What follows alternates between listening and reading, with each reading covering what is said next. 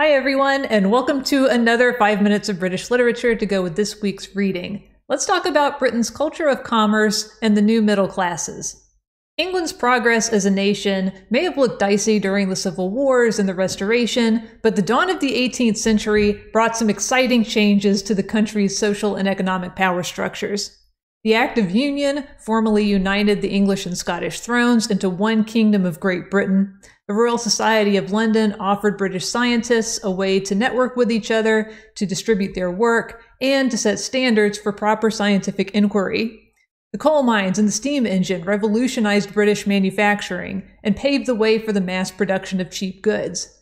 The expensive colonial projects of the 17th century had finally come to fruition, and global trade was booming.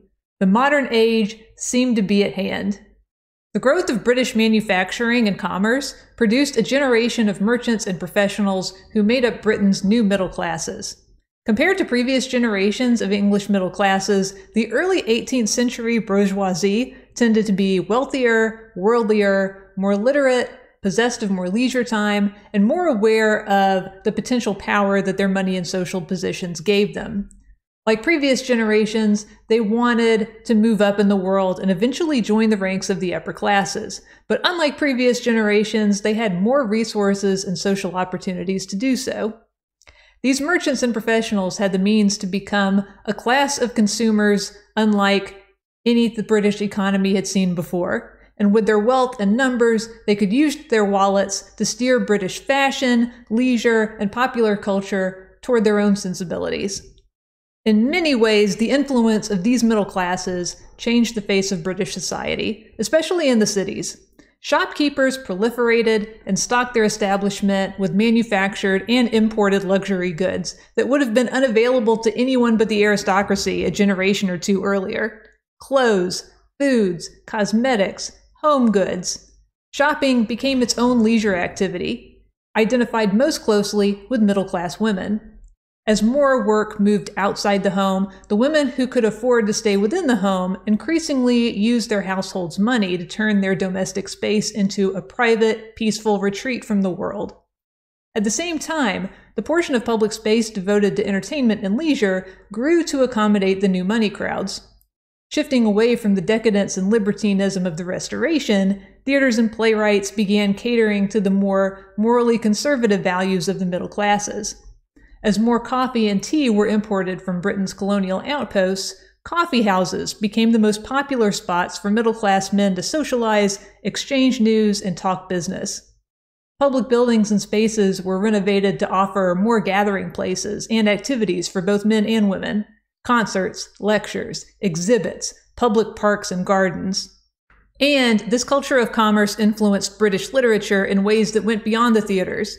A more literate public with more disposable time and income meant a larger audience for printed materials, and the merchant and professional classes did a lot of reading in their spare time.